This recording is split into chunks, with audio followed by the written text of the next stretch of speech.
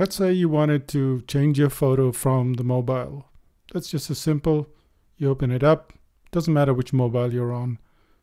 Click on 5000 BC. Go into 5000 BC. You have to be logged in.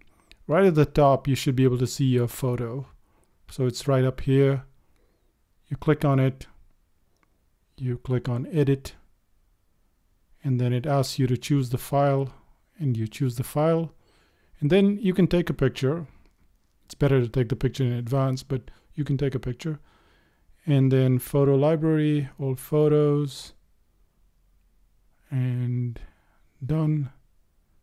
And it will replace it. And you say, okay, and you're done. And that's how you change on the mobile.